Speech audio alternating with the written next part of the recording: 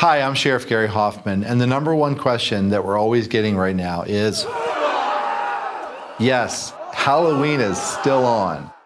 We're asking everybody to trick or treat between the hours of 6 and 8. We're asking everybody to make sure that they observe great social distancing skills, wear a cloth mask where possible, but be alert and be aware of your surroundings. Stay safe, practice great social distancing skills, and only go to those homes that have porch lights on that are welcoming. If somebody doesn't want to participate, they can opt out by turning off their lights. Everybody, let's have a great, safe, healthy, and happy Halloween this year.